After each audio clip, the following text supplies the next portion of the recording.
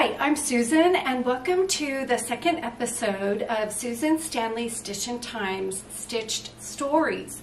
This episode involves a little girl named Mary we've been talking about, and I'm going to take you through a little bit more about her life in 1840 in St. Louis as we work on a project together. I hope you brought some handwork, some stitching, some knitting, whatever it is you like to do along with you, and you'll join me as we just spend some time stitching together and learning about her life. Now Mary, if you've been following me, you know Mary is a composite of a little girl in 1840 that I've crafted to help us understand what early sewing was like and what education was like for young children in that era. Last episode 1, I talked about how Mary and her mother and grandmother would have accessed fabric. And that was kind of interesting. That was episode 1. Today we're going to talk a little bit about how Mary would have been educated, or the educational options for children at that time. Specifically, how did they learn to sew? And we already discussed the fact that children, of course, learned from their parents, their elders, anybody in their realm that they interacted with. And so Mary, this little girl that I've crafted, has a mother who's a mother is a dressmaker, and her grandmother is a milliner, and she's exposed to a lot of stitching and sewing in her life. I'm really excited about this episode today because I have found a real little girl that I want to tell you about who would have been alive at the same time as my created little girl Mary. So I have some notes here I'm going to be referring to as we move along because I have so many details I want to share with you and I don't want to forget any of them. So bear with me as I look down. And you know, this is really intended as a time for us to chat and you to get some stitching done. I will likely be chatting more than stitching, but I hope to get a tiny bit of stitching done as well. Everyone's welcome here. You don't have to be working on the project. You're just welcome to listen and learn. It's just a fun time to share as stitchers. So how were, oh, I want to answer a question really quickly. I do want to answer your questions, and I'm going to answer them as they pop up and fit in with an episode. And I did receive a question from the Curious Crafters about waxing your thread. If you bought the kit, you know you got a waxer. You also got the papers to make a thread paper. And I've been using my thread paper. I love it. I really do. I do believe I will kit a project at some point with thread papers because they really are super convenient. And that was in Floss Tube episode 34. If you want to go create, if you have your kit and you want to use your piece of laid paper to make some thread papers, go back to episode 34. If you didn't buy the kit, you want to create one yourself, go ahead and look there as well. So I typically thread my needle first, and I don't know that this is a necessity, but this is just the way I like to do it because I, in my mind, like to keep, see, it didn't go through clearly on that end, so I'm just going to try the other end, and hopefully it goes in easily and we can get started. Put a little wax. So why do I like to thread my needle first before I run it through the wax?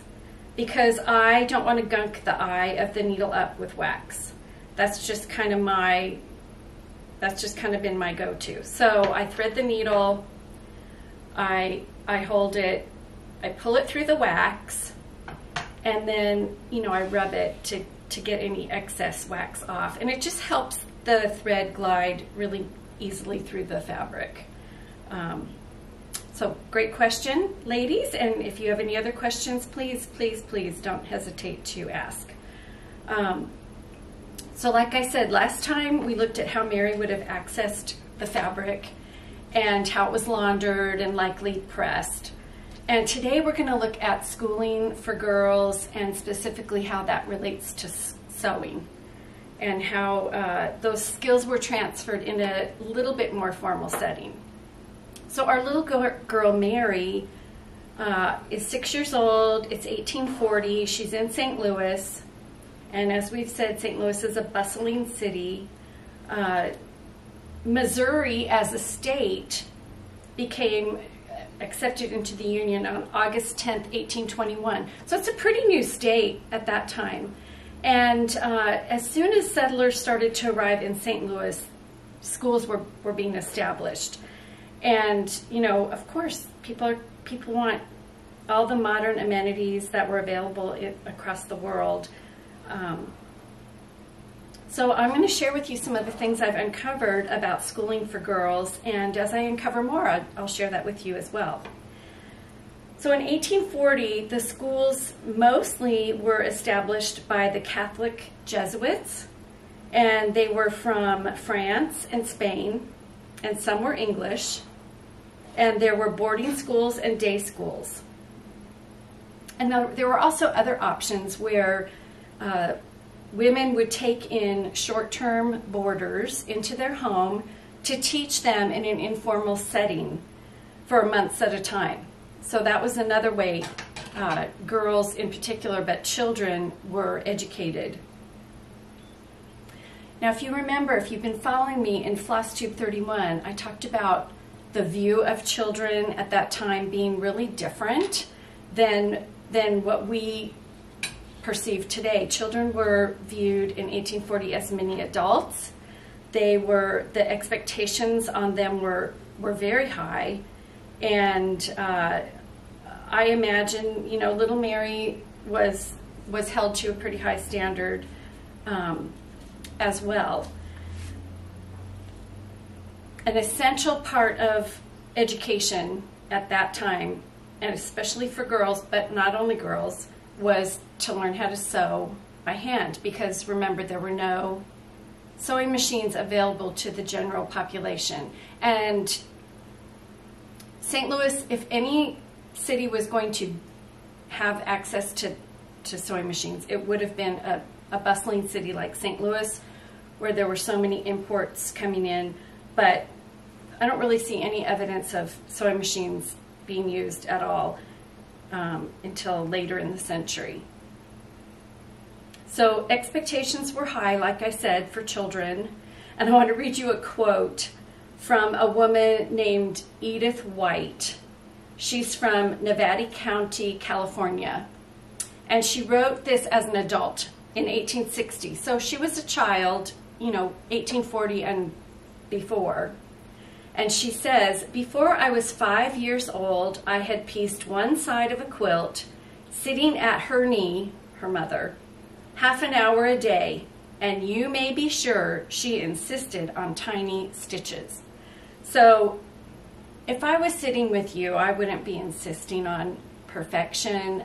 I would just want you to strive for excellence, and I want you, you know, if you're doing this for the first time, this is your first time stitching, I just want you to free yourself from those expectations and just enjoy the process. But know that little Mary likely had somebody having her pull stitches out and do things.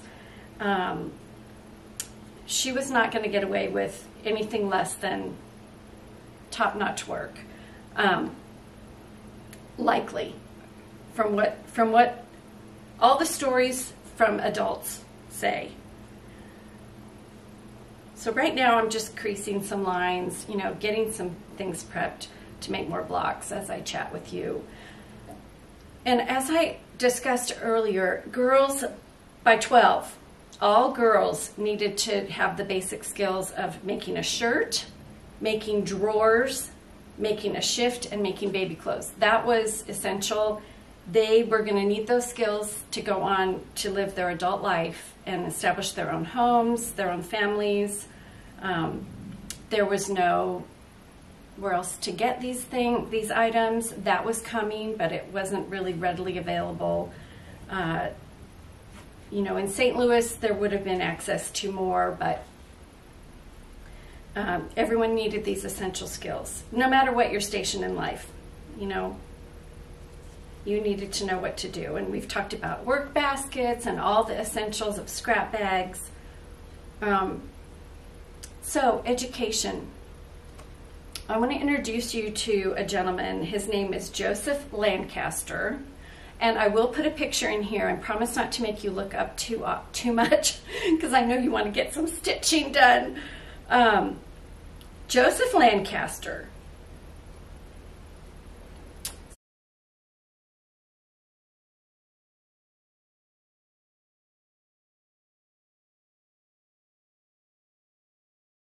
So Joseph Lancaster was born in 1778 in Southwark, England. And he was a Quaker, and he had a passion for teaching and helping the poor. And he, on the front of his school, was the quote, "All that will may send their children and have them educated freely, and those that do not wish to have education for nothing may pay for it if they please." That's a pretty long engraving to have on the top of your building. But Joseph Lancaster is really credited with a lot of this early education. He believed in economy and efficiency of time and use of materials. You know, he was pretty classic Quaker who believed in simplicity and balance and harmony. So as soon as he opened his school in England, there were 800 boys and 200 girls signed up immediately, and he had no assistants. So he was had opened up this huge kind of can of worms, really. And what was he to do? Because he couldn't obviously teach 1,000 children on his own. So he devised a system where the more experienced child, or the child who had mastered a skill, would teach the newer child, or the younger child, or the child who was still learning a skill. And it was called the monitorial system. And it involved a very unique seating arrangement where the older, more experienced student was sitting at the head of a row of a table, and they would monitor over the younger or less experienced student. And so I'm going to put a picture in here out of one of his instruction books on how to educate children, to give you an idea. Now, these are boys, and they have their slates, and they're learning letters. But this method was used with girls for sewing as well. So let's look at this picture.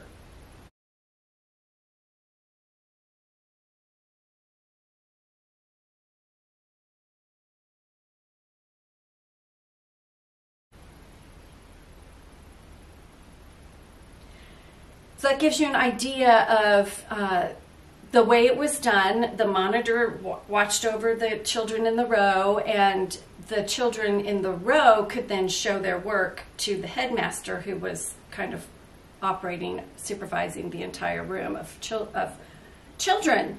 And it became known as a mutual education system, where the older experienced taught the younger. I know that's been used in schools today with my own children, and it was very successful, and it received a lot of philanthropic support. It was actually adopted by the Royal Family Schools, and it was this method spread all over the world. It became a worldwide educational phenomenon, really. What did I read? It was found in Russia. It spread to Madagascar, Peru. It had been used earlier by a gentleman named Andrew Bell when he was in India, but Lancaster really improved upon it and maximized it. So Lancaster, he really had a heart for children, and especially the girls, as he saw, and we're going to talk more about the life of a seamstress in England, but he was really concerned about the fate of the children after they left his school. because a lot of them, you know, he was in England at this time, a lot of them were impoverished. They didn't have a really bright future, and he wanted to prepare them kind of like George Mueller, if you've learned or read or heard much about him. He wanted to prepare them for a life. And so a life of success. So he really advocated for girls to learn sewing, because he knew that was a skill they could take into their adult life, either into their employment or into their own homes. And this method that he used of mutual education or monitorial system, where the older taught the younger, was established by several charities, and it became the sewing and the teaching method, kind of worldwide. And so I have every suspicion, I have every confidence that the schools established in St. Louis were using this method. The lessons were incremental. They became incremental eventually, and skills were built. And as a girl would learn a sewing skill, she would make a little sample and put it in a sample book. And then she would learn the next skill, a little more advanced skill, and she'd put that in the sample book. And I will talk more about that in the future, because those sample books to me are priceless. Okay, you see, I'm talking, I'm not getting much stitching done. I am so excited to see all the progress so many of you are making. I love, love, love the way some people are combining their fabrics in different ways. Some people are making their own kit. It's just been really, really, really fun to see that. And I hope you're following the hashtag for stitches, because it shows a lot of beautiful things. And oddly enough, I think I've mentioned it before. One of the highest ranks of sewing was to be able to make a shirt. Now, this isn't just, you know, we think, I don't know if any of you've sewn clothes on the machine. I know some of you have. A shirt doesn't seem difficult, but you have to realize that there were a few very tiny pictures in books, if that, showing dimensions and kind of guiding you through measuring someone's torso to fit the shirt properly.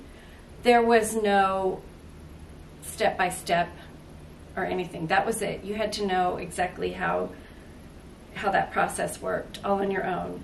And I guess since everybody needed some type of shirt, and because they were so fitted with cuff, collar, bodice, all of that, that was a way of measuring that the sewer had arrived. They finished their shirt. I don't know that I've ever made successfully a shirt that I felt was tailored and fitted perfectly to me, but that was the end all. And it involved a lot of tiny stitches, and it was all done by hand, the buttonholes, everything. There were, we're going to look more at the occupation of sewing later and what that was like, but he knew it was not an easy life, Lancaster did, and he did, I believe he had good motives and wanted the best for the kids. Although, now, poor Lancaster, he just couldn't help himself. There was a charity that took him on, and he was teaching, around the world his method and becoming well known, and basically totally mismanaging his finances, totally bungling them. And so the charity that he founded kicked him out, and he basically kind of failed at his own effort, which is kind of sad.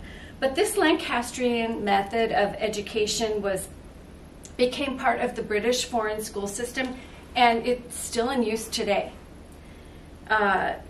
he had established it in hopes of creating good little Anglicans.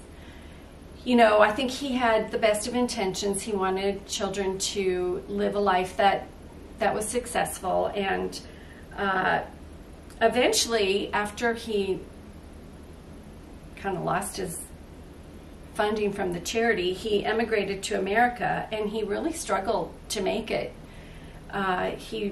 He was known worldwide, and he did continue lecturing in the United States and Canada and South America and sharing his methods, but unfortunately it was not going well for him. And in 1838, so not too long before little Mary was living and stitching, he was killed in New York by a carriage.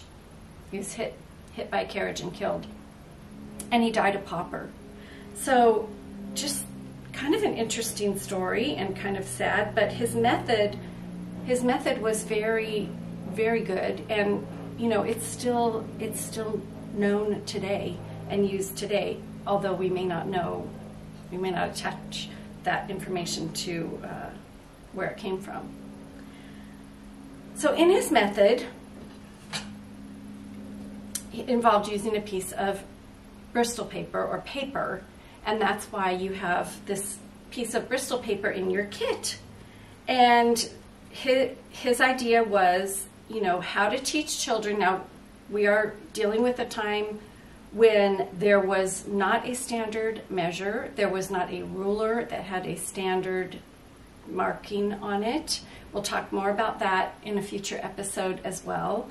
But there was no standard seam allowance. It was, you know, if you look at old quilts or quilts from that time, you can find a seam allowance from almost 1/8 of an inch to maybe 5/8, 1/4 of an inch. They're varied.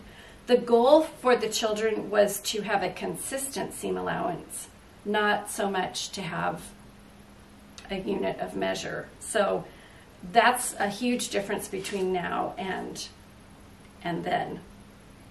And so basically, the method that was used in the Lancastrian school, and I think his sister actually is credited more with developing this sewing method than him, although you know, it did involve the monitor at the head of the table, watching over them, making sure they were doing it correctly. So they were given their fabric and their piece of paper, and they were to, and usually it was a longer piece of paper and a longer piece of fabric, and they initially, their first lesson was to just fold the fabric over onto the paper and then move the paper down the fabric, because, you know, let's say we're dealing with a bigger piece like this. So they would fold it over,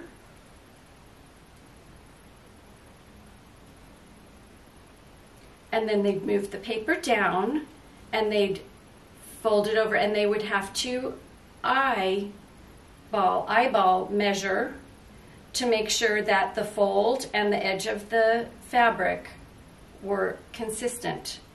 There was not a ruler to check, they just had to eyeball it. And so they would move down the row down the line of fabric, folding and checking. Can you imagine little 5-year-old children doing this? It's kind of incredible. And they would hold the fabric with their thumb and their second finger, and then they would press, and they would keep that consistent. And then they would, you know, hold it up.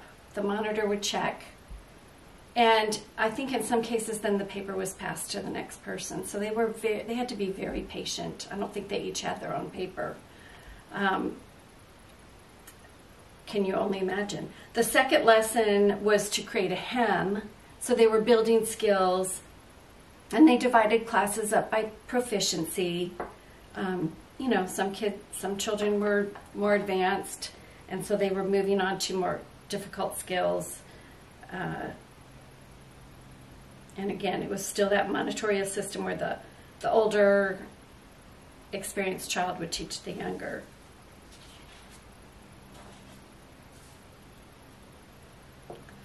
And so, you know, the little boys in the photo, in that drawing from his manual, are sitting in much the same way as the young girls would have been sitting for their stitching. And so I was reading through the manual, and everything was very formal. It was very regimented. The monitor would be given a small bag of supplies by the headmistress. Every girl would put on her pinafore, and they would have a case of needles to pass out. Each child had a needle, and they were responsible for returning the needle when they were done.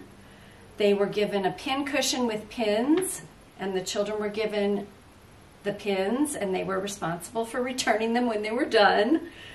And they had thimbles, and then they had threads and thread papers, and they were given that. And then there was a pair of scissors that was passed down the line as needed, along with the paper. And all of the sewing was worked in hand, and then upon completion, the materials were returned to the head monitor.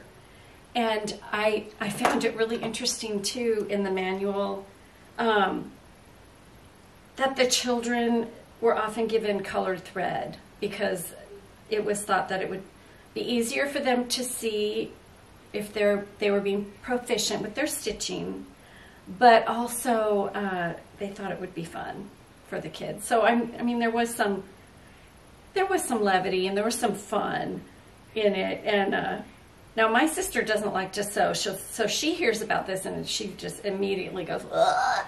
She thinks it's terrible, but you know, I like to sew. I probably would have liked that type of education.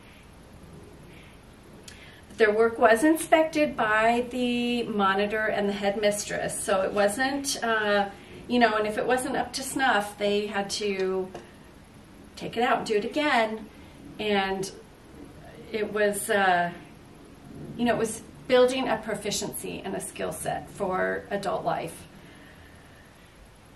And like I said, it was very regimented. There were a lot of bells. As I was reading through his manual, there were a lot of bells ringing. These kids, you know, they had a bell to take their seats. They had a bell to pass out the pinafores. They had a bell to receive their needle and thimble and thread and fabric. It was quite something. But you know, that was just the way it was done, or the way he set it up.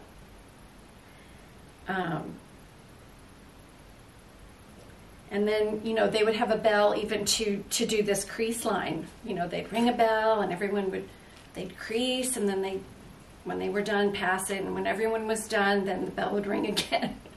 It's like you'd go home from a day of that and your head would be ringing. And then on Fridays, the girls could bring whatever they wanted to sew on, their own personal projects. So maybe they were making outfits for their dolls. Perhaps they were working on their marking samplers. I mean, anything else that they were doing, they could bring at that time. Fridays must have been great days for them.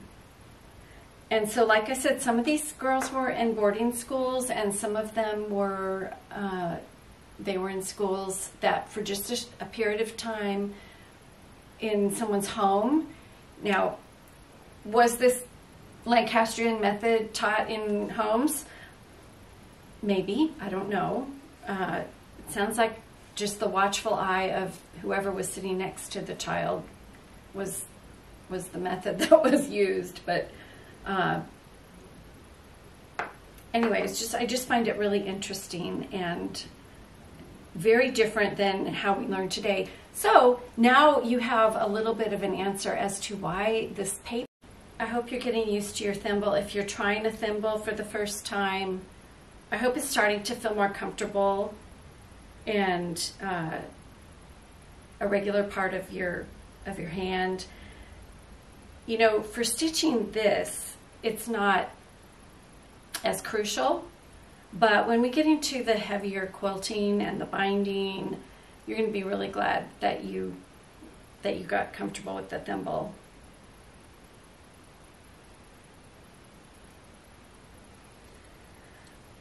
So I have to admire Lancaster and his vision, and I have to give him credit because I don't think I'd heard much about him and this worldwide method prior to really diving into this information.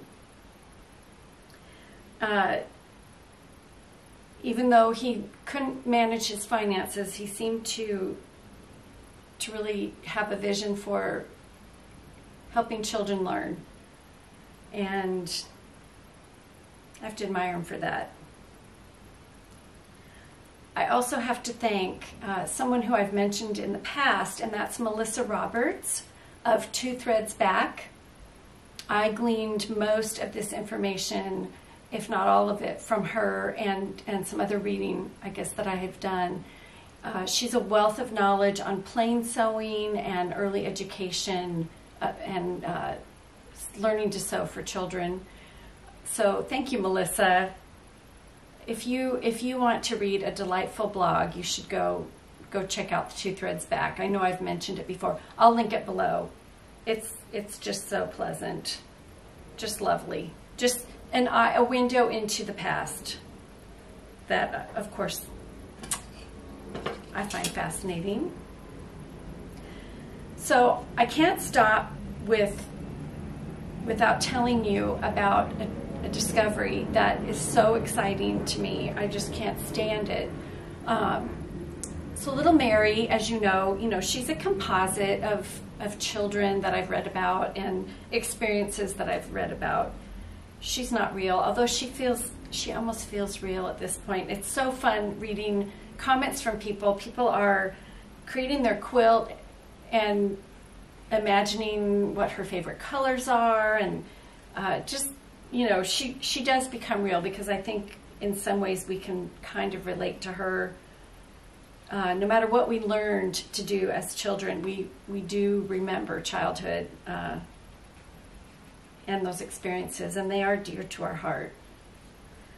But very, very exciting. I want to share with you one little girl in particular, but two little girls, and two real little girls from this area during this time period.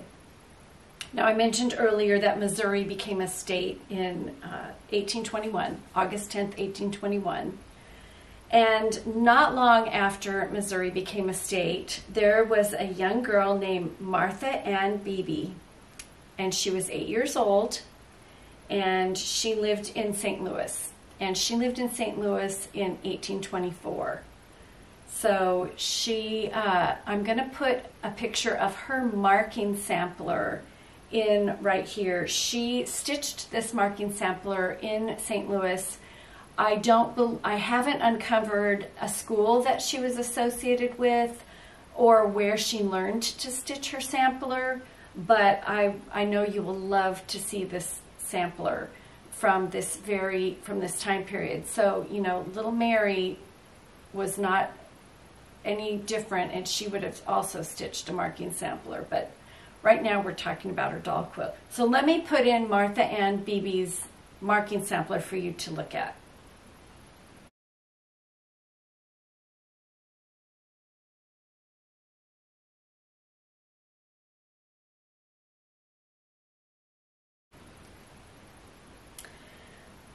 It is housed in Colonial Williamsburg, and this sampler was a way for little Martha Ann to prepare for adulthood. And so, we've talked about sewing, preparing these children for adulthood. This little marking sampler prepared her in ways that were deemed important for children to learn. She was learning patience, she was learning obedience, she was learning refinement, she was learning skills for future employment or just for use in her own household. So little Martha Ann, she was probably along the lines of an adult by the time Mary was on the scene, but they very well could have interacted. And then there's a young lady who I can't even tell you how excited I was to find out about. Her name is Susan Bushy, and she was 11, and she created a decorative sampler or needlework picture. Sometimes we call everything with words and letters a sampler, but actually I think there's a little more definition to the categories. And this little girl, Susan Bushy, went to a boarding school. It was a ladies' boarding school. It was in Brunswick, Missouri. She was 11, and in 1838 she stitched her sampler at the Fourth Methodist Episcopal Church School in St. Louis. So she would have been around when our fictional little girl Mary was around. And I just was so excited. So let me put her sampler in here.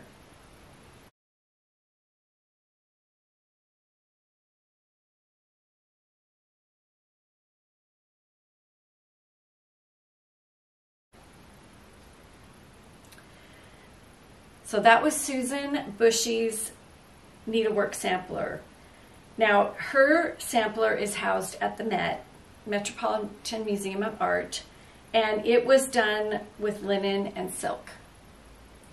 And she attended this ladies' boarding school in Brunswick, Missouri, according to what I've read. Now, it seems kind of strange that she would be sent out 200 miles away from a bustling city to attend school, but I need to learn more about this school. The Methodist Episcopal Church School.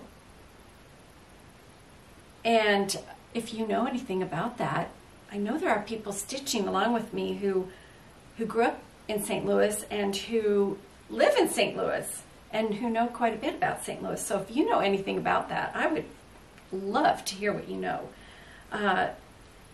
Her sampler was pictorial, and it was, more advanced. It's showing that she's arrived at a level of proficiency, and it shows a picture of the church school on the front and the flora and fauna of the area.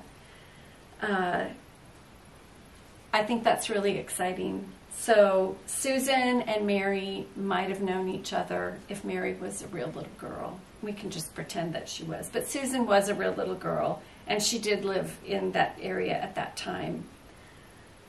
And her, these samplers were hung in the home, and people could come in and admire the proficiency of the young woman.